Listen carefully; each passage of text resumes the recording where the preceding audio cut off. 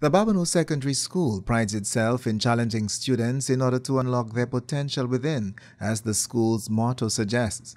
The painting of a mural was determined as a great initiative that would not only enhance the environment of the school, but also involve many students and the wider community as well. Now completed, the mural is located on several different sections of the school's perimeter wall and its main entrance, portraying the accomplishments of the school in many areas. School Principal Terence Fenelon is very pleased with the project and suggests the new mural will boost morale of both students and teachers and take them to even greater accomplishments.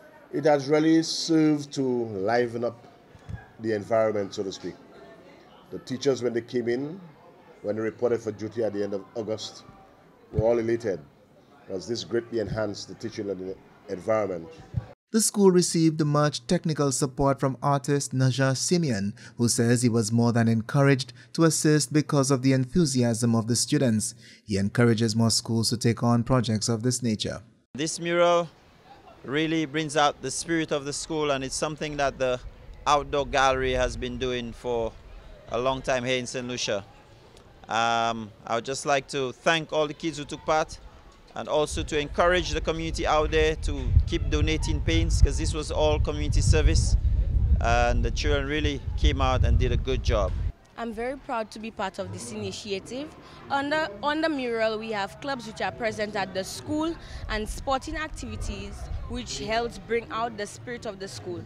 This project was also done to uplift the environment of the school. But that's not all for the students, as they look forward to extending the mural to other parts of the school.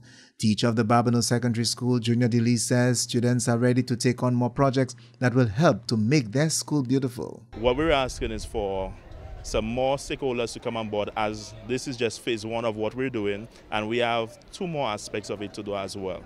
The paintings were initiated by the team members of the Beckwith International Leadership Development, or BUILD, with the support of Joanna Husbands of the Department of Sustainable Development, who is also a former teacher of the school. From the Communications Unit of the Ministry of Education, Innovation, Gender Relations and Sustainable Development, I am Chris Satney reporting.